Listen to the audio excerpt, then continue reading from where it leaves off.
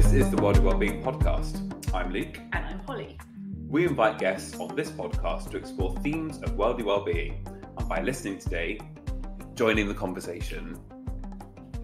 This is an extra special episode because actually we have not invited a guest on, and we're also being filmed. So right now I'm looking at the camera in a slightly awkward way. There's a lot going on right now, but the exciting thing is we haven't invited a guest because we've invited ourselves. This is all about us. It's all about us, and as we have already discovered, it's a bit strange being in the same room recording together.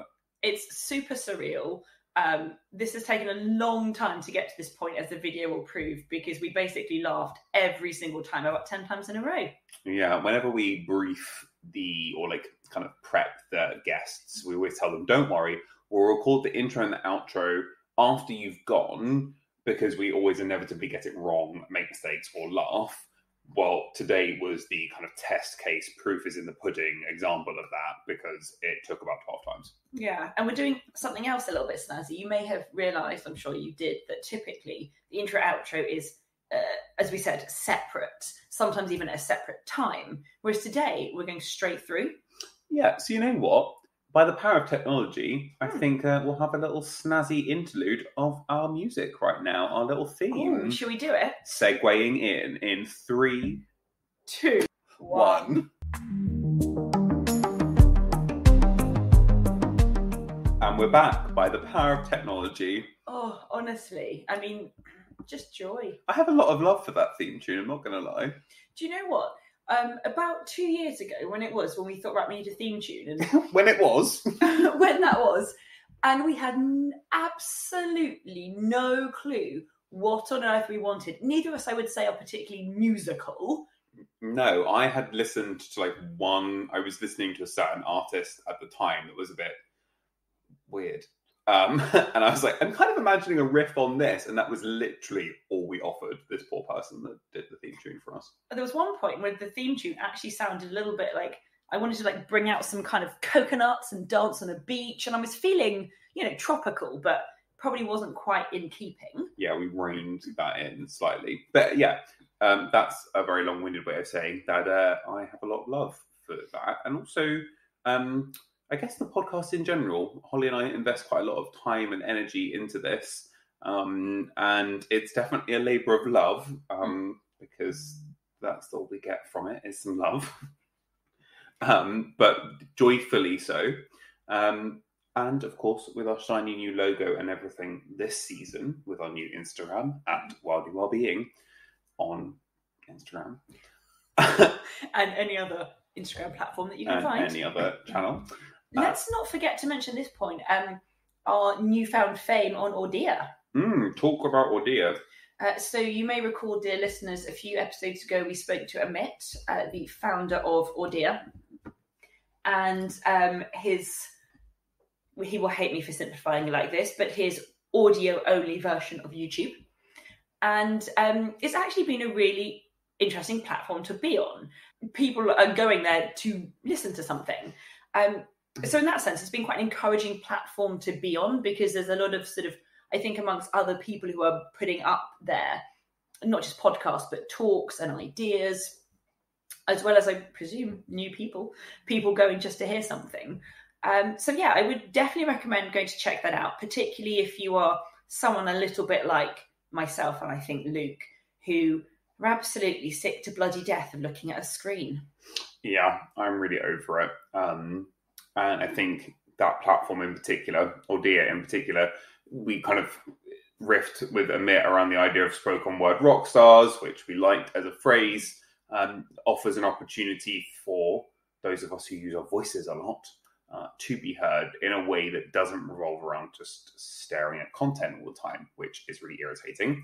I'm trying to limit my screen time. So I have that kind of thing that your iPhone yells at you at the end of the week about how much screen time you've spent, whatever. And I try and have my phone off between 10 and 7 p.m. to a.m. So any opportunity really to connect with a different way of hearing thoughts and ideas, I think is a positive thing. Yeah, I agree. We thought that we would have an episode just with the two of us. Maybe exploring a little bit more about who we are. It might be that you have listened and you've probably grasped a sense of maybe our different personalities, the different things that we're both passionate about. But we wanted to kind of give you a little bit more of ourselves. So I was thinking, Luke, I was wondering, what do you think people at this point, if they do not know us, what have they grasped about the two of us so far? That we're quite opinionated, probably, is high up there. I hope that's I hope I'm not as bolshy in my opinions as 23-year-old Luke was, or 13-year-old Luke was. But I think our opinions are clearly strong, and we make kind of well thought out opinions. But when we come to those conclusions, that we share them. Yeah. That we are passionate about conversation and the importance of dialogue, and that there are probably some key areas that we are particularly want to focus on, that we think are really important, like the climate or like consumerism or things like that are linked into this overall theme of well-being, this holistic approach to well-being. So those would be my kind of initial musings on that question. What about you? Yeah, I was also thinking to take this to a less deep level, but just more surface level. What do you think how do people visualize us as personalities, as people? Because, I tend to ramble on about food quite a lot. You are a yoga. Mm-hmm. I was going to say yoga guru. I don't think that's the right word. I don't think I'm quite a guru, no. No. But I guess people have been on a slight journey with us from the very beginning, when actually in our first series, I was off drinking wine, getting excited about that. You were starting your journey with yoga. We know that quite often we both come up with bright spark ideas. Mine are usually a little bit more fluffy around the edges. Where am I going with this? How do people visualize us? I think it's an interesting question, isn't it? Because when you don't, like, some of you listening may well know us, very well. You might have known us for a long time, or you might have got to know us recently, but still have an idea of who we are and what we believe in and what we stand for. What our favorite item of clothing is. All of those things about how you picture people. Which I think is why it's interesting we're recording this episode as well, because we are in a space that we're not usually in. So I don't usually record in this room that I'm sitting in. Holly and I don't usually do it together in the same room, as it were. And because I usually record separately, so it's a quieter space. And even little things like I'm wearing my glasses right now, or I'm wearing, my husband commented this morning that I'm wearing a jumper that he likes. And I'm like, well, yeah, it's winter time now. So, I'm switching over to a different style of wardrobe, like I'm layering up. So all those things that kind of make a person, how we visualize people play into that. But then I also think it's like tone of voice. Yeah. And I think sometimes when you hear people speak, you imagine that they look a certain way. Mm-hmm. There are pictures of us out there. We're not like incognito. Much as we've tried. But, you do imagine people to be a certain way. I was talking about this in a training session I was delivering recently, where you kind of, where bias comes into play, and you think that, if you got a letter from Dr. Smith, would you automatically presume that Dr. Smith is a man or a woman? And statistically, most people would presume that Mr. Smith is a man, or Dr. Smith is a man. I think it's similar to the question you just asked around how we perceived. For some people, we might be perceived as these sort of like, woke warriors that are, spouting about stuff they don't really know about and trying to like challenge whatever the status quo. And maybe this, we're wearing lots of hemp and floaty things, which I would love to be wearing. Which you can see I am not. Yeah. Although, and I would love to channel that more, but clearly not right now. I could actually, seeing you right here, I could visualize you in some sort of coloured, something very swoopy. Yeah, I was the other day. I did. It was black, which obviously is not to date, but often what the majority of my wardrobe consists of. And it was a giant, like, black, you've seen it before, black scarf that also doubles up as like a massive blanket. And I used that in a meeting, which people thought was hilarious. I'm like, it's cold. I'm gonna ensconce myself in this shroud. So I'm all on board with that. But I think, yeah, like that perception of people is impacted by data that we receive, whether that's audio or visual or kind of opinions that we formed about them previously. So maybe we should ask, do I want to ask that question? What do you think of us? People who are listening, you know, what opinions have you formed over the last year and a half, nearly just probably year and 2/3 that we've been doing this?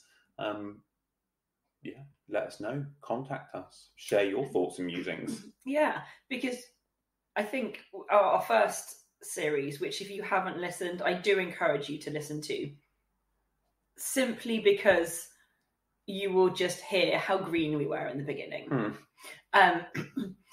Where it was just Luke and I, but then we've sort of segued into what we think works really well and we enjoy is bringing on a guest.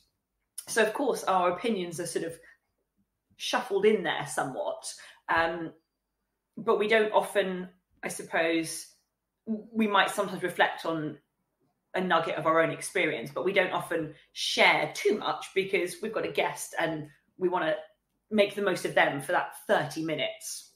So before I ask you another question, Luca Babes, I was just thinking on my way over here on the tube, and I was thinking, people know we've been friends for, what is it now, 25 years?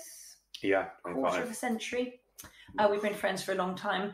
But what I thought was really kind of beautiful was that we met in Sunday school in church, aged 8 years old.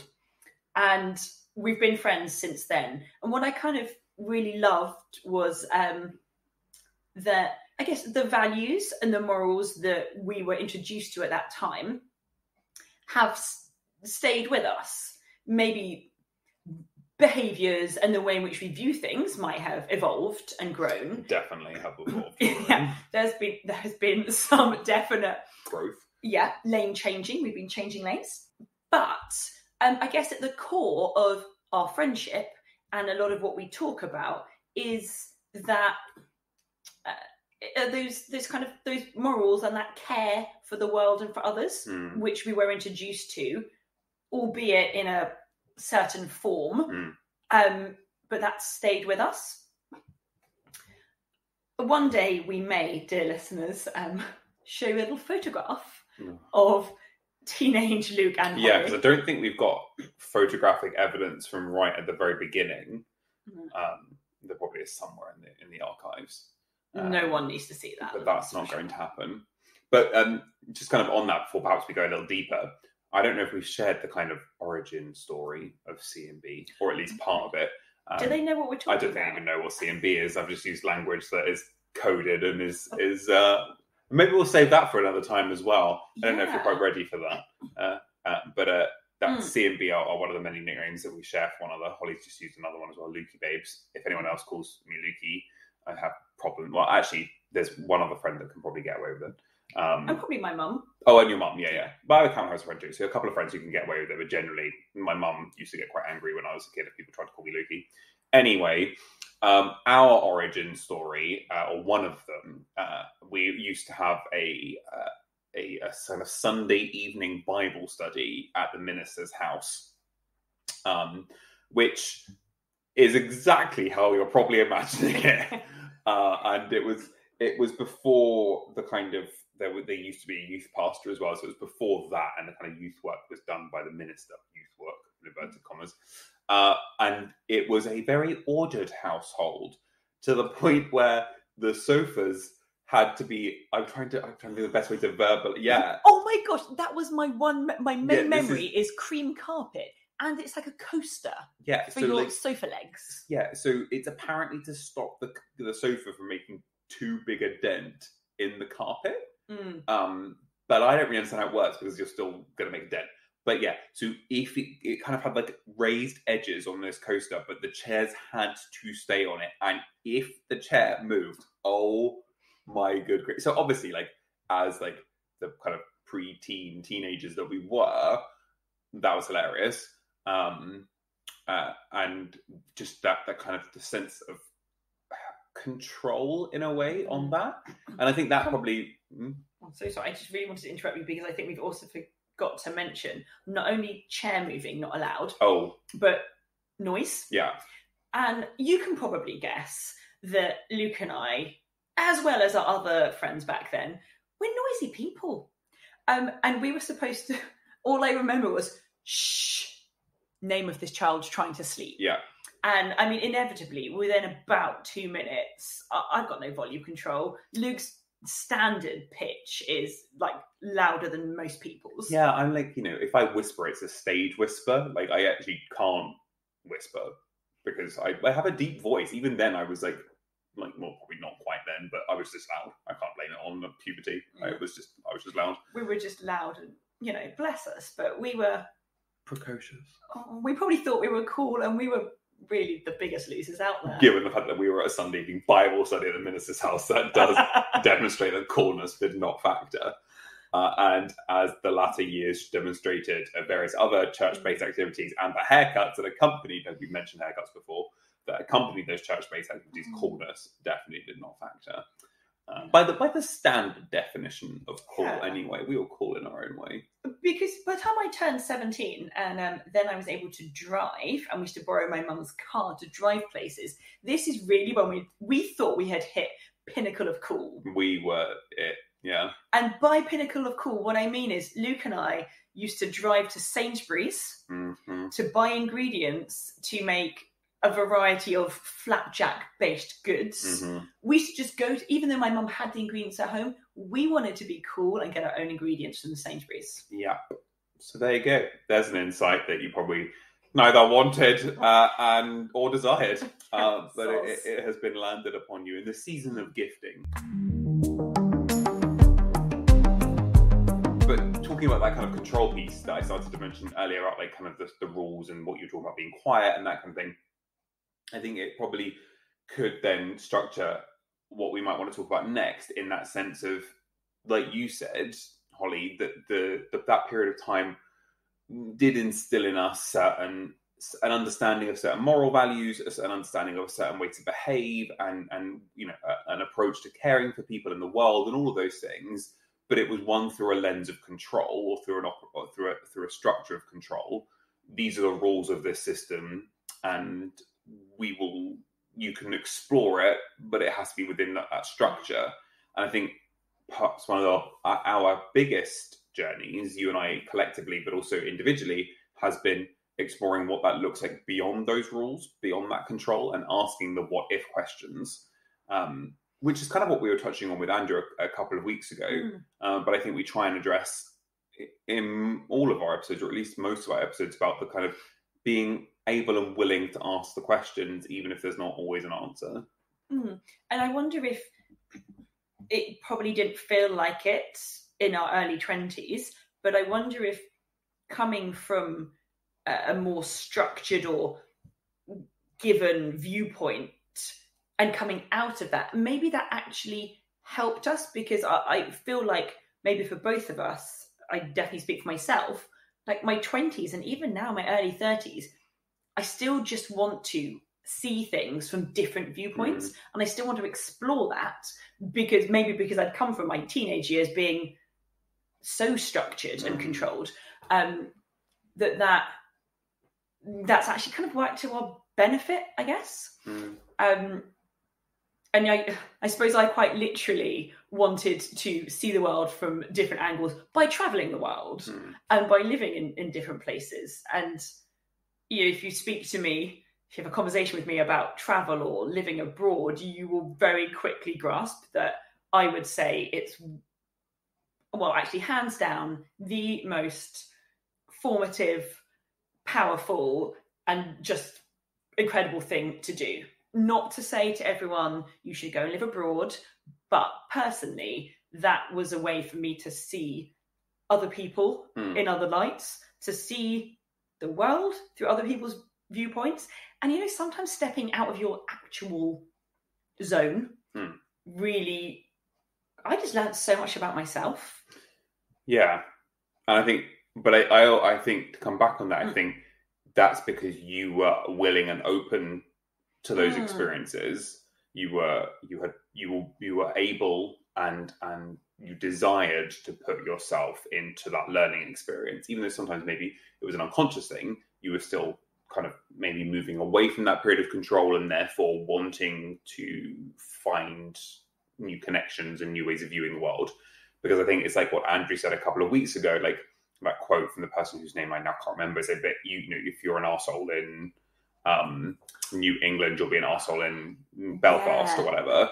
And I think there's an element of truth in that. It's like you have to go through a process of being willing to be open and to being corrected, to being wrong, or not even being wrong, but to disagree with someone and to find a way to acknowledge that we're all, even if we disagree, we're all still living in the same world.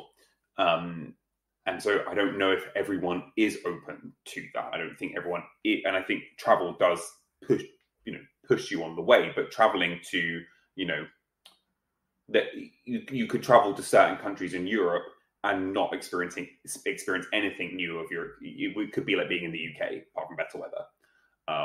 So I think it's depending on where you go, how open your mind is, where you are in your own journey of self-awareness and self-realization. I think it's like multiple different factors. Yeah, that's very true. Because no disrespect to Brits abroad, but you could be living in another country, but completely embodying everything that you were back home. So, yeah, you raise a good point. I would just like to say that I don't even eat an English breakfast in the UK, let alone abroad. I don't understand why you do that. Thank you. Public service announcement from Holly, talking about those opinions that we like to have.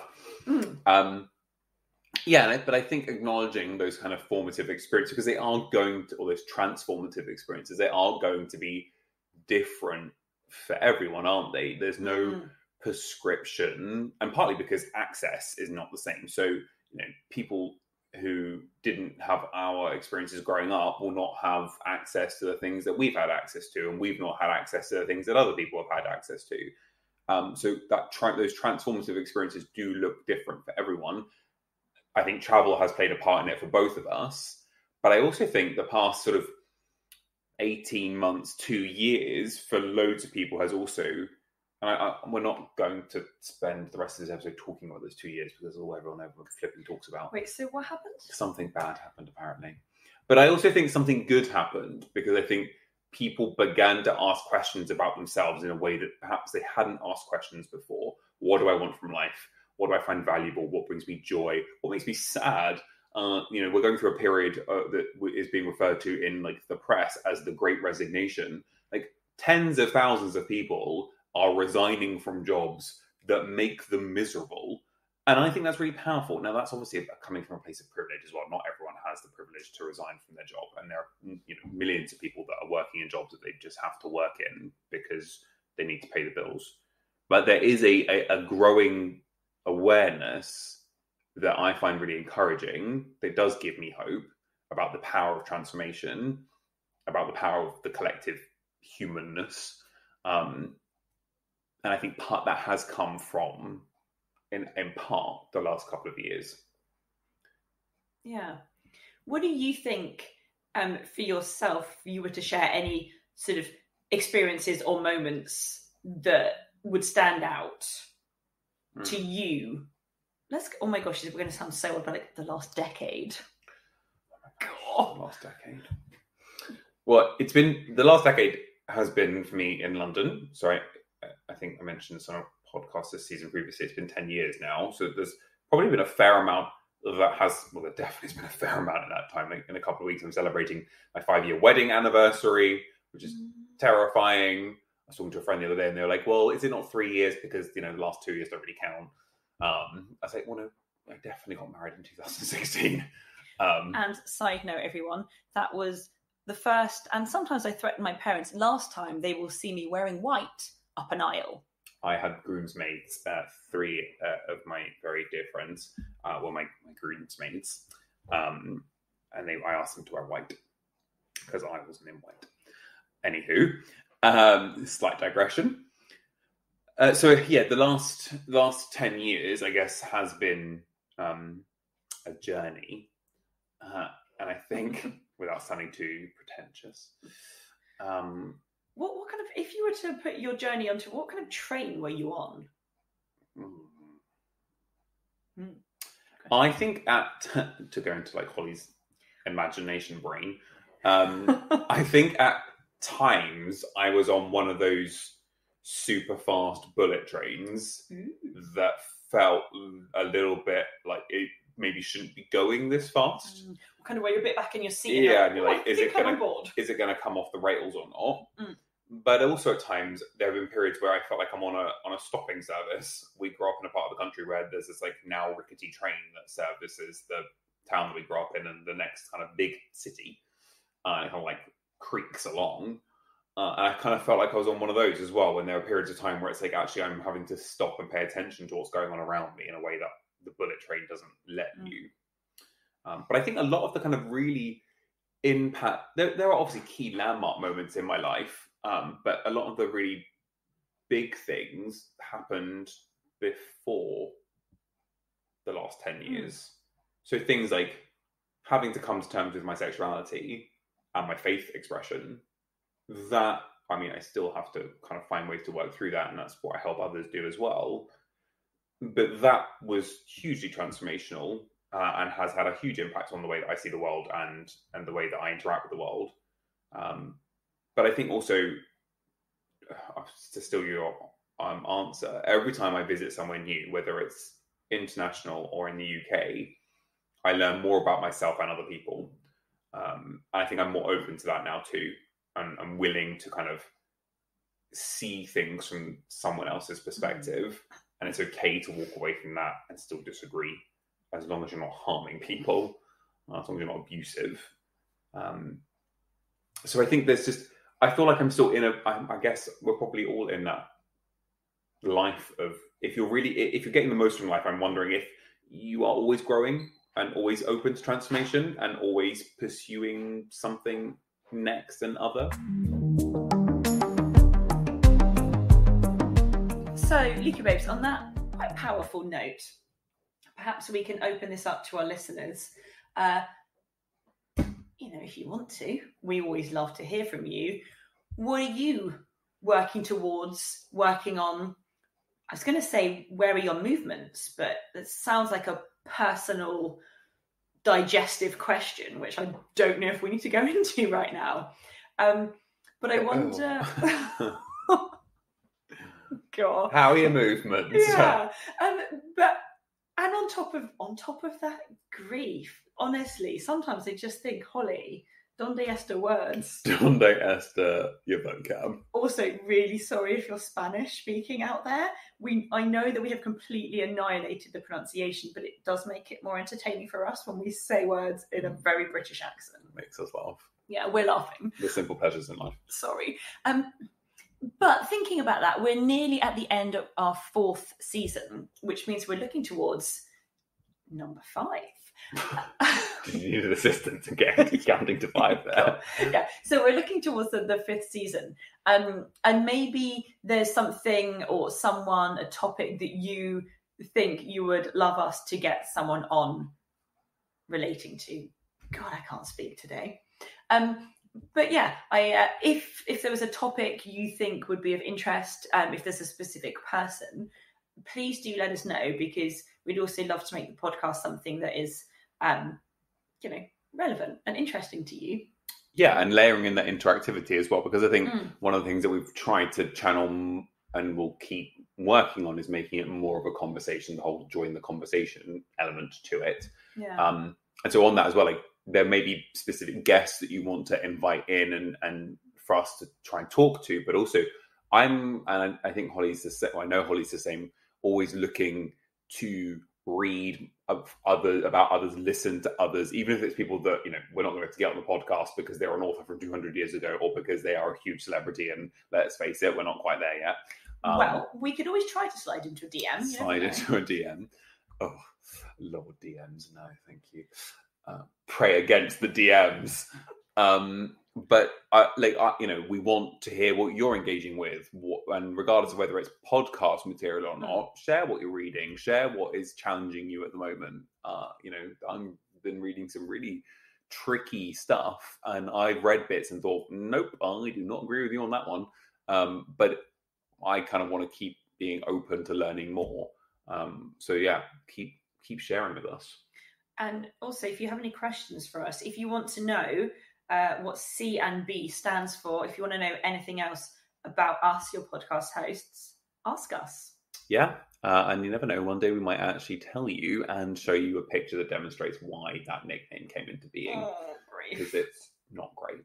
No. But as Holly said, we are coming towards the end of the 4th season, which feels nuts to be able to say that. That we kind of, as I think we've reflected on at the beginning of this season, looking back at what we've done and listening to those 12-minute episodes, and when we were recording, they were like, "Oh my gosh, they're so long." We spoke for 12 minutes, and now half an hour later, we're still chatting. Probably could keep going for a lot longer. But then also looking at the caliber of guests, and just want to say, humble gratitude again to those who were able to join us over the last 3 seasons in contributing, because I feel like we've had a depth of integrity and character that has provided really beautiful conversations that have often asked a lot more questions than have answered. But I think that's part of the joy of the conversation. Agreed. And that means as well then that next week, normally we might kind of have it so that the more us-focused episode falls towards the end, but we wanted to kind of sandwich in this one now because we felt that we might like to share a bit more about ourselves, but also because we want to use the next episode to kind of just maybe draw some key themes together as a more reflective piece. And we're excited to welcome back a previous guest. So as before, we will use the old Instagram to let you know about who is coming back on to the Worldly Wellbeing podcast. But if you're an avid listener, you might be able to guess when I've used the word reflection. But we're really looking forward to having this person back with us to kind of just bring some key themes of the season, another clue, and maybe just find some of those loose threads that we've been talking about over the last season in particular, and kind of draw those to a close. If you can guess who it is, there is no prize except for our respect. And the honour of winning. Exactly, which, no one gives a shit about. They just want a prize. But we don't have one. This is a shoestring budget, everyone. And I just wanted to make a rhyme out of that. There is no prize, but you can subscribe. And we'd be delighted if you do subscribe to... I'm sorry, do you think prize and subscribe rhyme? Vaguely. They don't rhyme at all. There is literally no rhyme there at all. I was waiting for another line. I had in my mind we need to tell people to subscribe. And I had prize, and I just thought subscribe. But in all seriousness... Listeners, this person teaches English to, foreign students. Look, my student's lovely. Je suis aghast. I mean, do you know what? They're here for... What? Not my rhyming. Subscribe. Let's get back on track. So please, I would really recommend subscribing, because it means that you don't have to be checking your Instagram every morning to see when we're letting you know that we've got the new episodes. It means that they will come directly to your device box of your device. Yeah, in Arivo. Another phrase that we incorrectly use all the time. Yeah, I'm really sorry. We have a lot of just phrases. But all that to say that next week is the final episode of season 4. Obviously, it is in the joyful Christmas season, so we will be sending you our best wishes if you celebrate that time next week. And then we'll be looking ahead to, as Holly rightly calculated, the 5th season of the Worldly Wellbeing podcast. And that'll be coming in early 2022, which is also terrifying. So. Oh my gosh. So, over and out from us from today.